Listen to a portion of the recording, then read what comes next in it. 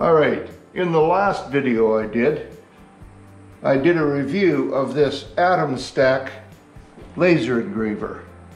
Now I'm going to review the R1 Pro roller assembly. This includes both the Rotary Roller and the Chuck Assembly. Now the first thing to notice is that if I put this roller inside here and put this small jar on here that I want to engrave, obviously it's too high for this. So they have included 4 of what they call heightened feet, and these are just to raise this up high enough that I can engrave on something on the roller or the chuck assembly. So the first thing I'm going to do is put these in. I'll put them in position on the 4 corners, get this set up, and then I'll be right back to carry on with the rest of this.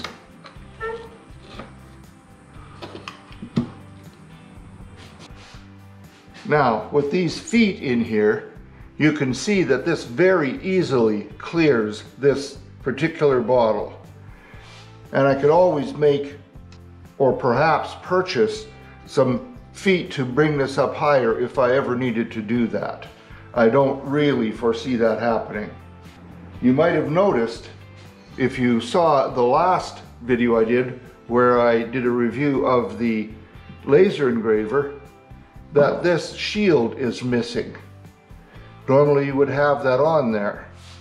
And because it's missing, you want to make darn sure you're using whatever you have for safety glasses. This laser will ruin your vision in a hurry. It could blind you. So always wear safety glasses. I don't think these are the best safety glasses on the market. And to be honest, I purchased a better pair myself. These are made by Free Mascot, and they are superior to these cheapos that come with the machine.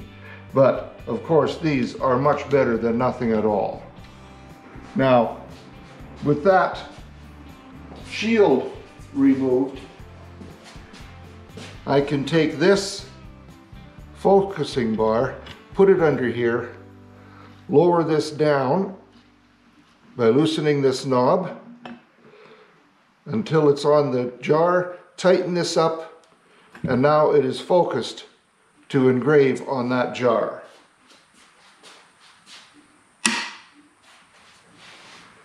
All right, let's take a look at some of the other pieces that are included in this kit. Along with the Rotary Roller, we have this little support here. So if you want to use something quite long on here to engrave, and this is a bit of a mess. I haven't turned anything for a while, and this has been engraved before, but you can use this support so that if this was long enough that it was going to fall down here, this would keep that from happening.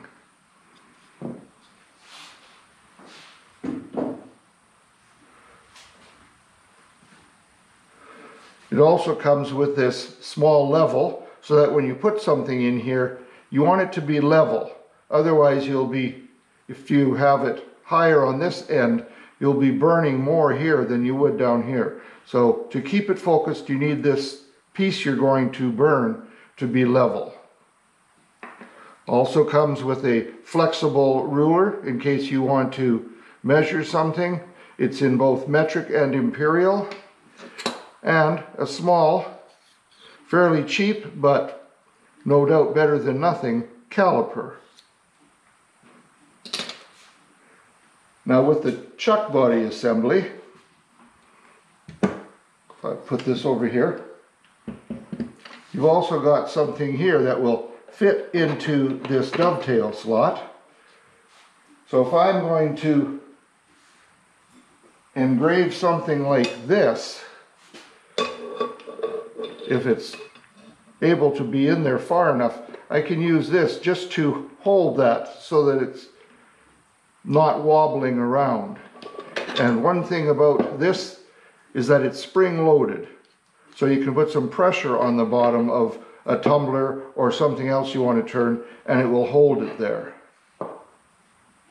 With the chuck body assembly, you get these jaws to use. There are these L-shaped jaws and what they call the ladder jaws. So you can put these in here, adjust them to different diameters of things you want to turn.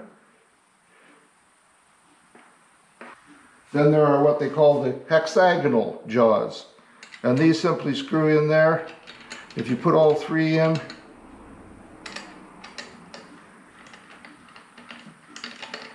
you can use them on the inside of something small or around the outside of something, depending on what need you have, what size you need.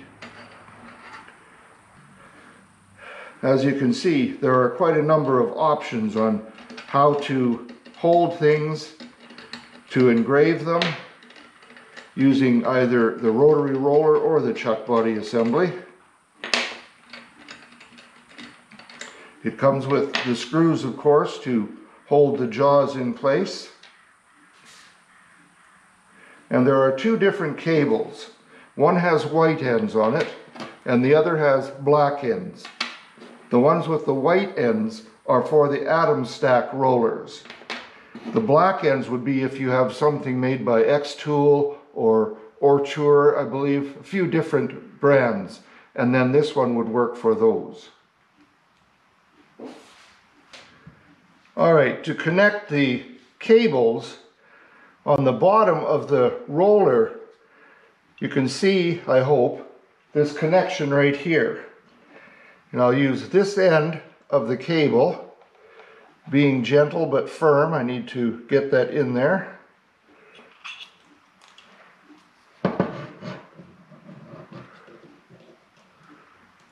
Alright, so that end is connected. It's going to sit in here. Take this end of the cable. Now I need to take the cable out of the gantry and put it into this end of that cable. All right. Now let me just turn on the power.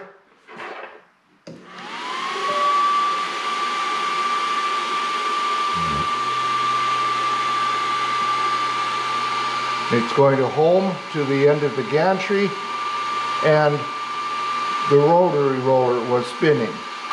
Now the first thing I'm going to want to engrave is this small jar. To engrave glass, I need to paint that black. So I will take this, paint it black, and then I will come back.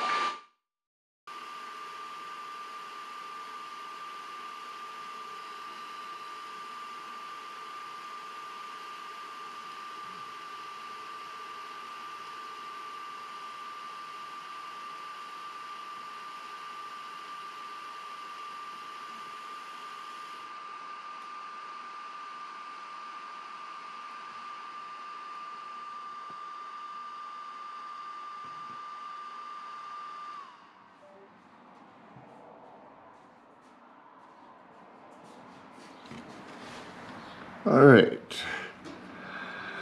I don't think that looks too bad at all now, but let's take off this paint and see what it looks like. I'll be right back. Well, I'm pleased with that. I think that came out fairly well. I did learn a lesson though. I had painted this with trim-clad rust paint. It was the only thing I could find, and it worked well, so I may want to use that again. One thing I will not do is paint the entire bottle as I had done with this. Now I used acetone to take it off, and it did a decent job removing it, but it was a pain in the butt, to be honest with you. So I hope maybe that'll save somebody some effort just knowing that. But if I do it again, I will simply mask off the entire bottle with painter's tape and then cut out a window where I want to put the logo or whatever I want to engrave on the glass. Well, that worked very well. But what if you want to engrave something that's much narrower in diameter? The Atomstack has come up with a real simple solution to that. You just remove these two thumb screws on the bottom,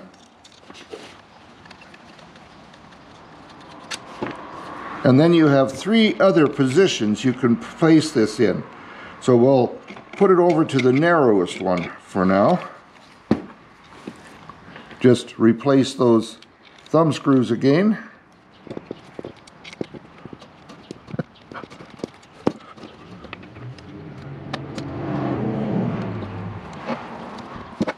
Alright, so those are ready to go. But now, of course, the belt for the motor is loose.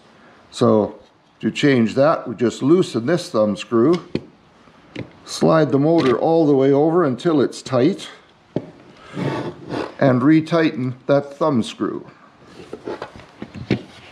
And now we're ready to turn something quite small. For instance, how about a pencil? That will turn on there very freely. So let's find the opposite side from the Windsor plywood printing and see if we can't do something on there. Alright, let's move it over into position. I'll frame it and then start it burning.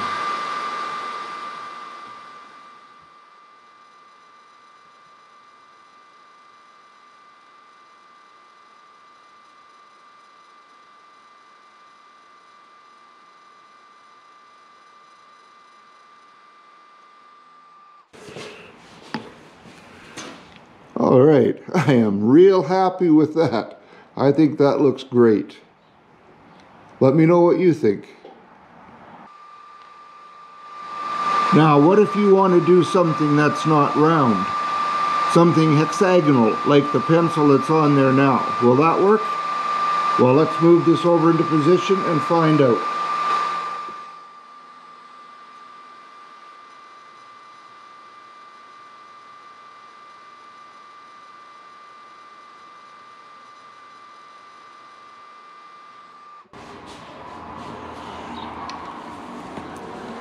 Well, it looks to me like it does not need to be perfectly round.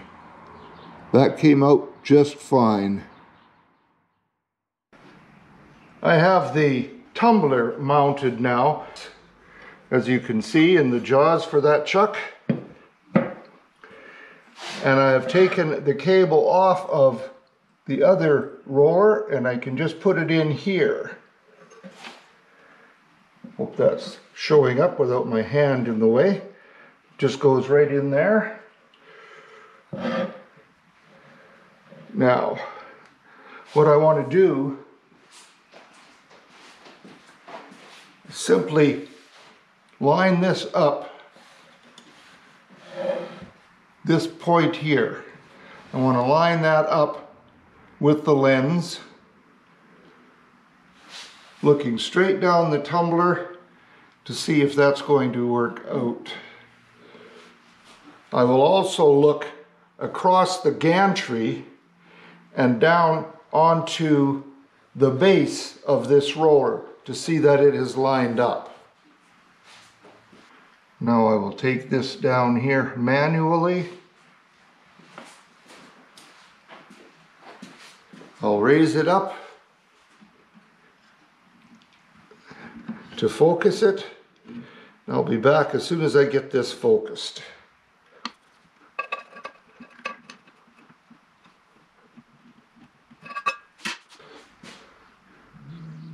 Okay, I'm going to turn this on and then home it.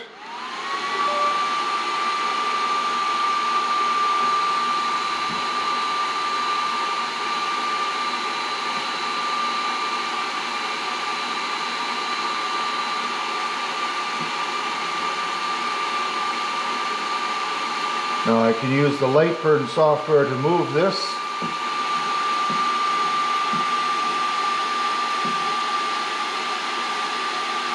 All right, I think that should be good. Now, if you can see on the laptop here, I want to burn this for some friends of mine. Their last name is Knopf. So I'll just get my glasses on to protect my eyes, and I will start burning this.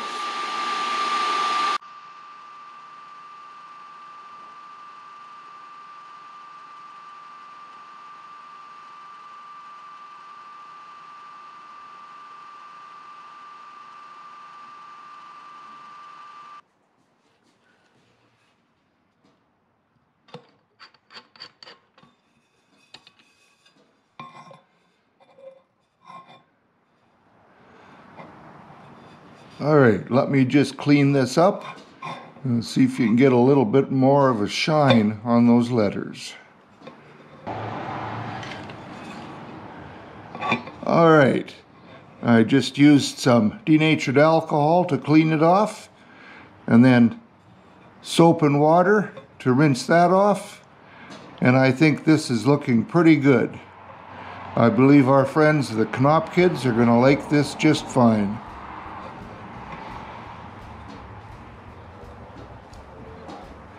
And I really like the job that was done by this Rotary Roller Chuck system.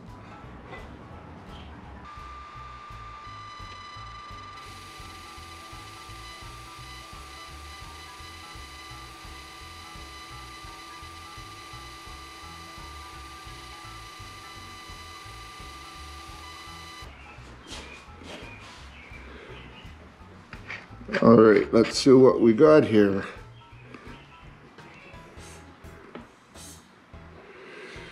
Well, I hope that's showing up.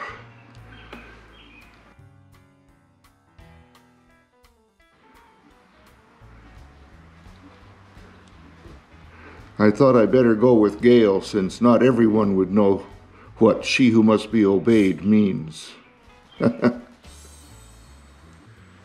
Well, I hope this gave you a few ideas of what you can do with a rotary roller from Atomstack. Whether you want to engrave on a clear glass jar, put something on there, or on a pencil. This works so well on a napkin ring, and incidentally, you can engrave on a ring for your finger if you want to do that. I just didn't happen to have any of that size around here. And of course, these tumblers. You may have noticed this is not the same name as I had shown you when it was engraving, but then I gave that to those people, and I just happen to know some other people by this last name. So hopefully they'll enjoy having these. Well, I hope this gave you some information that maybe you wanted. And now I know that there are a lot more things I could have engraved, but I need to get this finished so I can get on to the one showing the camera for this Atomstack laser engraver. And I hope you'll join me for that, the next video. If you did enjoy this, I'd appreciate it if you would subscribe, click the like button, and share it with others if you think it's worth doing that. And I look forward to seeing you in my shop next time. Take care now. Bye-bye.